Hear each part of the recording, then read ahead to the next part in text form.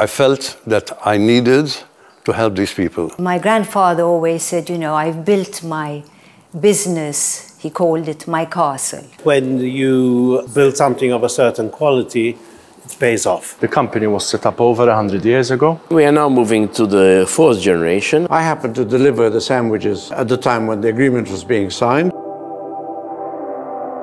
The change is happening now. My father was from Virgo, my mother was from Lisla, my brother was from Bormla, and that's where, because in the past, before the war, that's where everything happened. It's by the port. The approach to business is very fair. It is built on very solid values, which were brought along by Spiro Mizzi. Originally, my grandfather had the business of ship handling. They used to fill the emergency ships with food and drink and messmen. Then, 1918, immediately after the First World War, the British government decided to do away with this, with us, and they brought in NAFI. They did not give us 6 months or a year in which to get rid of our supplies. And therefore, we had a lot of food. So my father gave a lot to the charitable institutions, and that was the end of the story. Then my father was a very practical man, more practical than I am, and he thought cars were going to be quite something, quite important, and he was right, and he went into cars.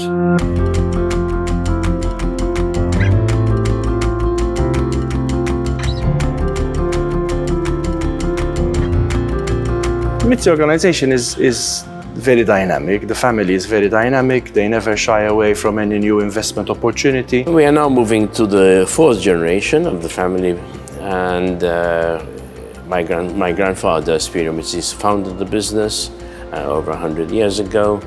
It was taken over by his 3 sons, my father and his 2 brothers. My grandfather always said, you know, I've built my business, he called it my castle. And I want to see my sons take it further, and the generations and generations. They need to work hard. And he didn't even allow my father to take holidays. That this was the mentality. I got to know that Rambler were making a factory to build cars in Malta. And I realized that had that happened, we would be out of business, because the majority of the population would be buying Rambler cars and not our cars. And so I quickly decided that we should have a car assembly. Myself and Joe, my brother, and John, we got together and we made a car assembly. So my earliest memories of the business start already at the dining table as children, and my dad always going on about his business, how happy he is that he set up the car assembly plant, him taking us there to see it, the way they assembled cars. I remember I used to very often accompany my father to Muscats and also to car assembly. Where car assembly was a line, they used to produce Morris Minors and these cars which they used to export to Cyprus. I remember over there he had a garden and he used to have his cherry trees and flowers, and he always used to cut flowers for Mum and take them home. It changes all the time. What's important is we're keeping up to date with what the market wants or what the customer wants. I think the push to electric is inevitable. I think that we have reached a stage where there's no longer any doubt that emissions are having an effect on our climate. And I'm proud to say that the automotive sector of Mizzi Organisation has the largest offering of electric vehicles on the market. The change is happening now, and the future is electric cars. And it's already happened in Malta. Most consumers are very interested, especially in plug-in hybrids. They're very interested in electric cars. The limitation we have with electric cars is charging. The length of time it takes to charge, and the availability of charging stations.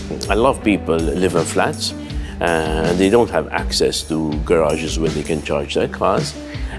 So the government has to come up with on-street charging facilities. We continue pushing for less emissions and more moving on into electrification. We also hold talks with governments to continue promoting the use of electric vehicles, and I think we're heading in the right direction.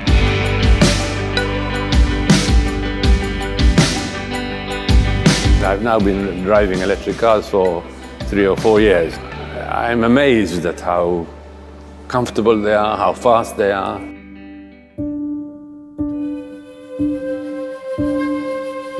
Malta, immediately after the war, when we were helping people, we were helping each other. If somebody didn't have anything to eat, I used to see what we can do to give them something to eat. I felt that I needed to help these people. And I made a foundation, and every year it makes money. The company was set up over 100 years ago. So along the years, the shareholders, the family, has built a group with a very steady financial structure. I remember when my father, as a young boy, probably aged around 6, took me to see the Maltese Bay Hotel being built, which was a joint venture company between ourselves and Mizzi. It played a big role in Malta's tourism industry, and today has reached its end of use and is going to be rebuilt to suit more current trends in tourism. I managed to get approval from my board to demolish the block of apartments, which was being used for self-catering, and build the waterfront hotel, which is now a very important part of our hospitality division. And we recently added 2 extra floors and refurbished the whole hotel. The real estate sector of the Mizzi Organisation is very, very vast. We liberated a site and I built 31 apartments. From day one, I wanted to up the quality, even though my target market was people working in the middle hospitality. And I knew there were going to be young people. I knew what young people want. So we put in big TVs, places where to charge your phone, the CCTV, backup generator, and it shows that when you build something of a certain quality, it pays off. Arcadia started off by acquiring a site in Gozo, which we developed into a shopping center. It's been here for the past 22 years. We have our food stores, we have our fashion brands. That was quite a challenge in itself. Gozo in those days was not the hottest place for shopping. And I must say, we changed all that.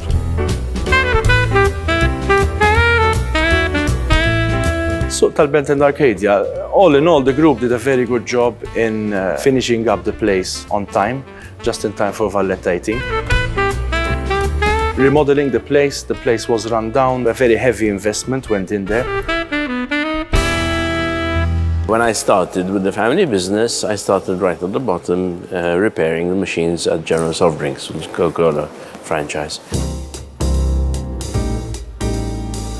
I spent some time doing that and eventually moved up the ranks to general manager, and I ran the operation then for around 16 years. I made it a point to understand what the jobs that people were doing involved.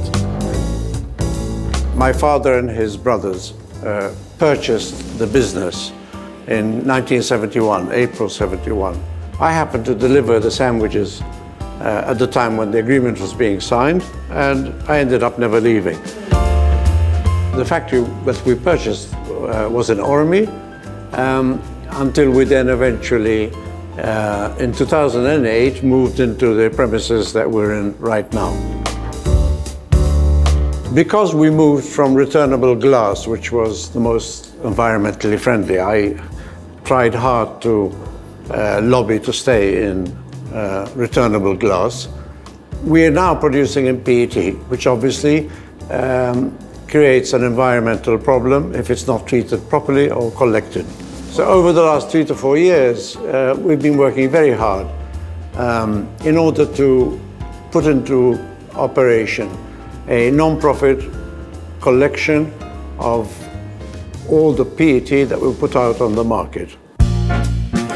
Titan was in the hands of a nephew, and at one stage he decided to resign, and I thought, no, air conditioners are future appliances. Obviously, with the building boom, there is extensive opportunity for Titan.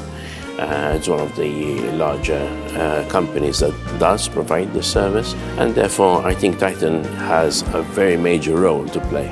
So definitely there's a lot to be learned from them and from the way they do business, and definitely something good has been done, because if not, the business would not be here 102 years later. So definitely there's a lot to learn. I do believe that the Mizzi Organisation is a company that is looked up with a bit of pride and a bit of loyalty.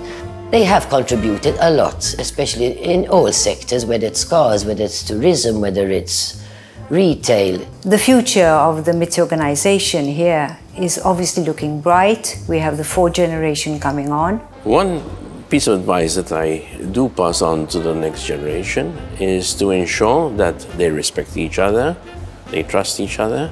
Work well, look after your customers and look after your staff. I say staff, but it's a team. We're a team. If you lose the trust of your family members, you've lost the reason to be a family business. The family is still very involved, and together, sort of, we always look at growing the business further. Obviously, one has to plan, and one has to try and find solutions that will benefit the shareholders in the future and keep the business going and growing. And obviously the customers. I mean, the customer has to be looked after, which we've always done. And this is why I believe we've lasted all this year. There's no way you can last if you don't look after your customers. I've got you under my skin. I've got you deep in the heart of me.